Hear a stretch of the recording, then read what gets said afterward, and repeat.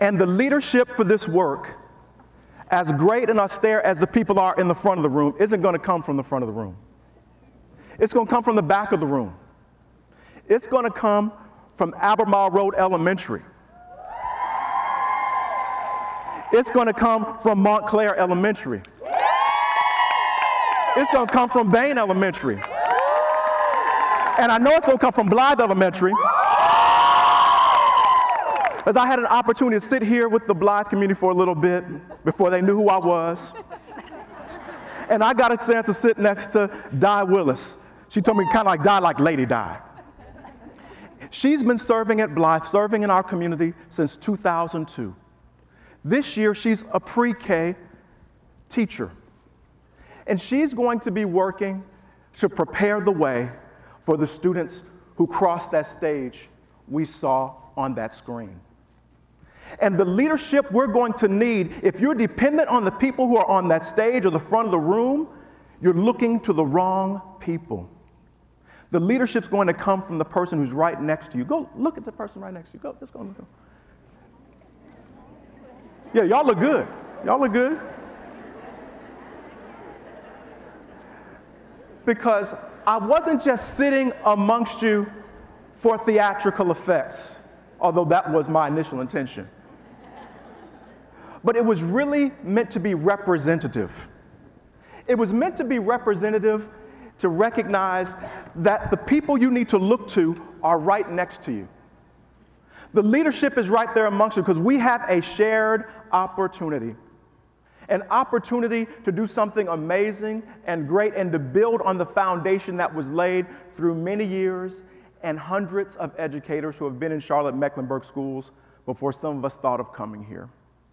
And I want to kind of lay the groundwork for our discussion about this opportunity to talk about a report that was released last fall, back in October, by an organization called the New Teacher Project, known by its acronym TNTP. They released a report looking at 5 school systems, 4 school districts, 1 charter network, called The Opportunity Myth. And in looking across these 5 school systems, none of which were Charlotte-Mecklenburg schools, they followed students and interviewed them.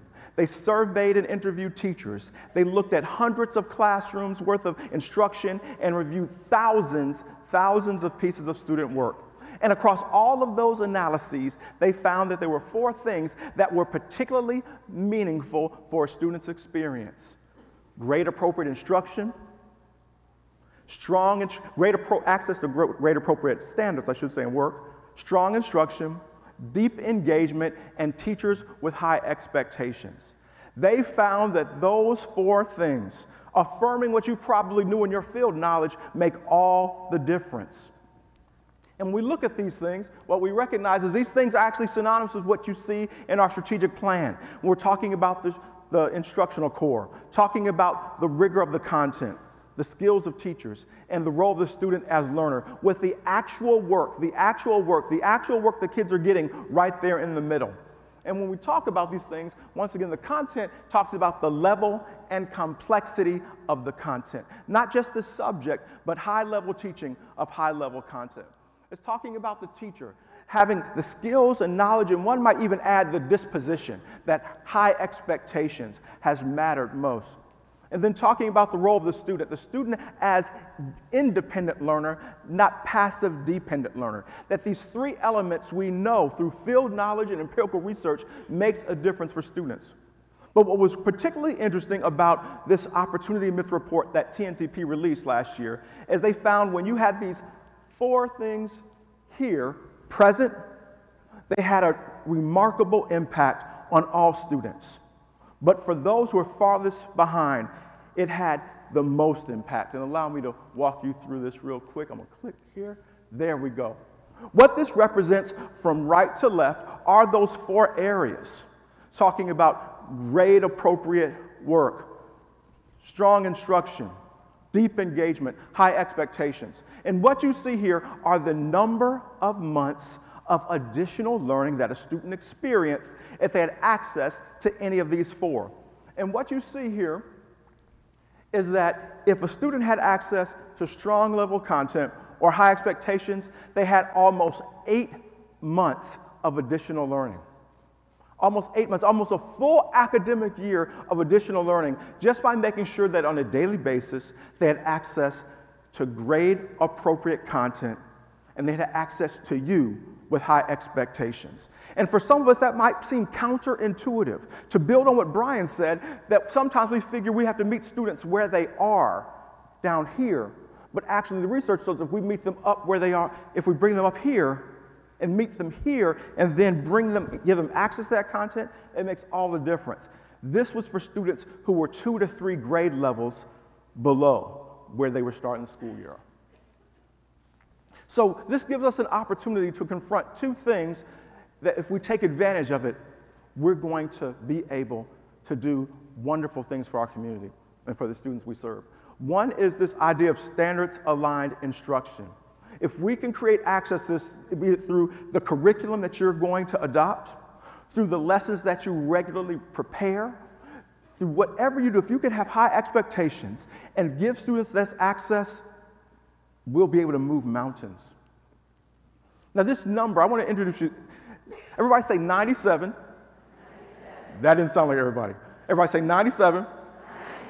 Everybody say 24. 24. Say 97. 97. Say 24. Y'all are a good class. So when I look at these 2 percentages represent 2 different things. In 2018, the state of North Carolina administered a thing called the Teacher Working Conditions Survey. I'm sorry you had to take that, but it was many of y'all probably took it. And about 72% of our teachers responded to the Teacher Working Conditions Survey administered by the state. In the Teacher Working Conditions Survey, they asked the question, and you had a chance to either disagree strongly, agree, or agree strongly. Then they asked this question: the curriculum that I teach at my school is standards aligned. The curriculum that I teach at my school is standards aligned. 97% of teachers that responded agreed or strongly agreed with that statement in 2018. 97% of teachers who responded in CMS agreed or strongly agreed with that statement that the curriculum they taught was standards aligned. However, we worked with the New Teacher Project, TNTP, last fall and had them go to a representative sample of schools and classrooms and actually observe what we were teaching. When they looked, they found that 24% of the lessons they observed were standards aligned. So we have this conundrum where what we thought was standards aligned almost through consensus only was standards aligned in 1 of 4 instances. A disconnect. So no one is questioning your individual or our collective integrity, intentions, or aspirations. No one is questioning our collective or individual capacities, desires, or ambitions for students. But what we thought and what we were doing were not identical. Does that make sense to y'all? So now we have to grapple with another opportunity, and that's the opportunity of belief. What do we really believe that kids can do? And more so, what do we really believe about each other as professionals and practitioners? When TNTP did their national study, they asked teachers what they thought about standards. And 82% of the teachers that they interviewed nationally in those 5 school systems said, I believe in higher standards, 82%.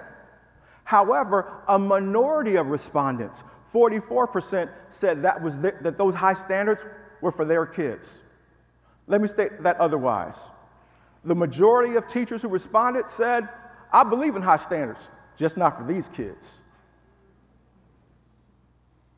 Once again, this wasn't Charlotte-Mecklenburg schools, but I dare to suggest that as an industry, we grapple between what we think is best and what we think our kids can do, particularly if they come from a background where they've been economically disadvantaged, particularly if their first language isn't English and they're not speaking English yet when they enter, especially if sometimes they live in communities that look and act different than my own. So standards aligned instruction and belief are things we're going to have to grapple with together. Everybody say together. Because moving forward, that's how only way we're going to be able to do this. And this type of strategy is only going to be as strong as you are. I'm going to say that again. That was noteworthy. You can tweet me. This strategy or this approach will be only as strong as you are and as we are together.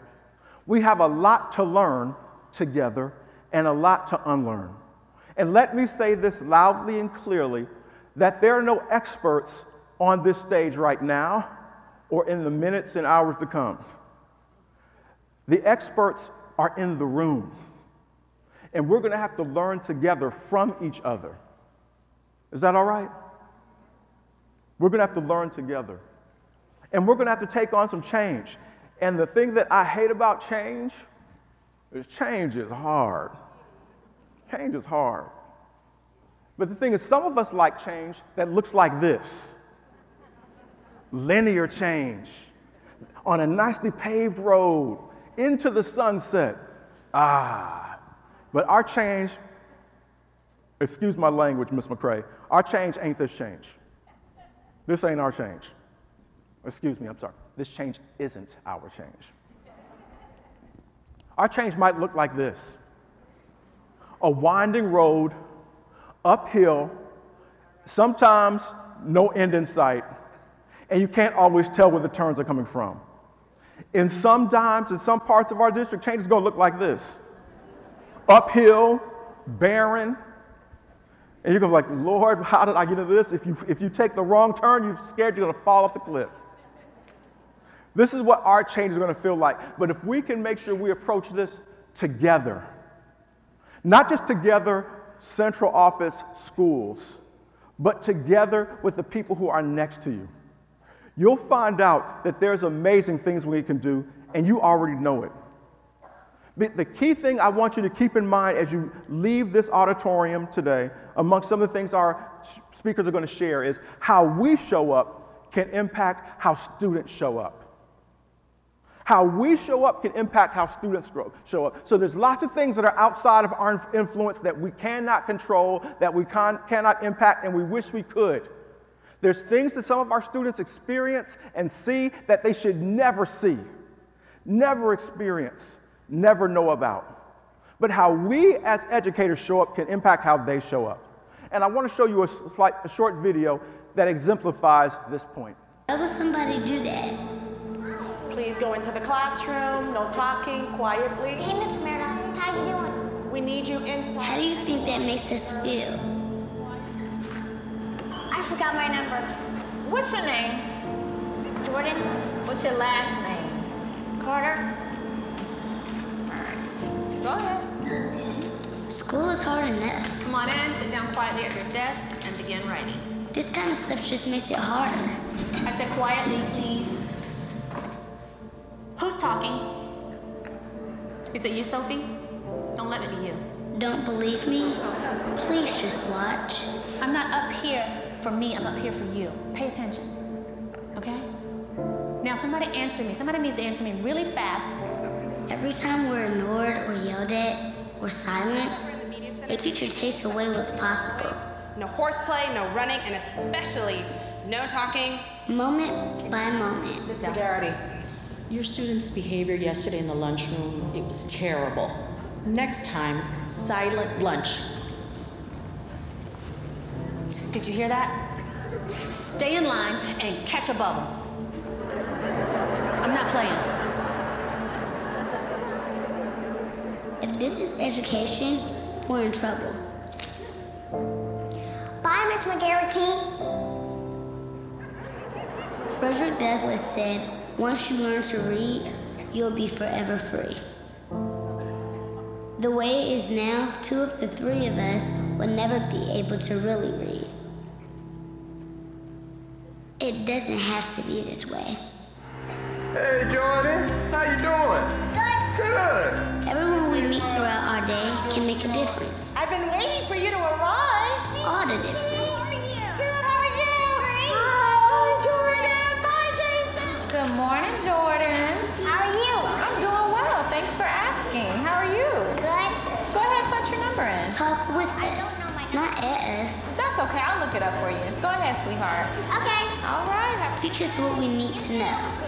That's how we get smarter. Well, good morning, Sophie, Janicia, and Jordan. And when you talk with us and teach us, give us bigger and bigger words. Now what I'd like you to do, children, is turn around and converse with your neighbor and discuss where the mother might have gone. Words that we can use to read and understand. She is prey for eagles, so she hunts at night. And that will take us places we can never reach without you. Remember, we're entering the learning zone. Now, how can we show our respect to the children and teachers who are working? We can walk quietly.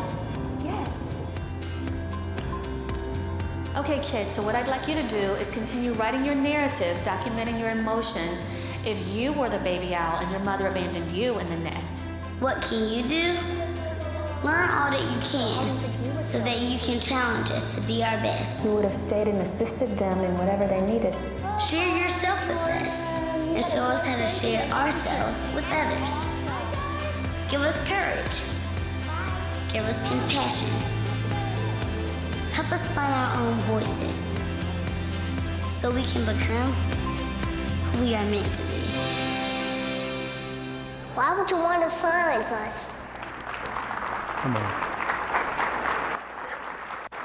Thank you for all you do. You make the difference in great and small ways. Thank you.